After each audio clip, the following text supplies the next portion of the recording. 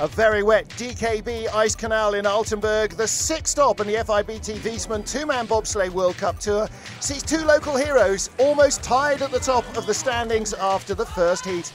Manuel Mahata aiming to make it a German clean sweep, only fourth in Heat 1, but a much neater getaway. He tidied up the mistakes from his first run down the difficult and demanding Altenberg track and put in a great shout for a medal. Preventing a German clean sweep in Heat 1 was the Canadian sled of Lyndon Rush. With Lascelles Brown not having made the best start behind him, they needed to tidy it up for Heat 2 to go for a medal. But again, the Canadian brakeman had trouble loading, and it wasn't just the start. Lyndon Rush couldn't stitch a great run together, slipped behind, and he would be perhaps out of the medals. Mahata led with two sleds still to go.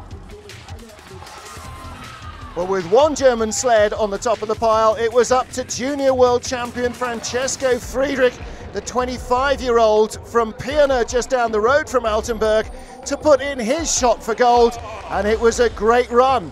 He led with just last year's race winner Thomas Florschutz remaining at the top of the hill. With the massive power of Kevin Kuska starting him, he got close to Friedrich at the start line. Just 400ths of a second had separated the two of them in Heat 1. Would he be able to open up an advantage? It took him a while to get close, and in the end he couldn't overhaul him. It was the perfect result for the local fans. Neither of their heroes lost. They both won gold. Mahata taking bronze in a German sweep of the podium. Florschutz and Friedrich on top as Lyndon Rush moved to the top of the World Cup rankings. For the FIBT TV, I'm Martin Haven.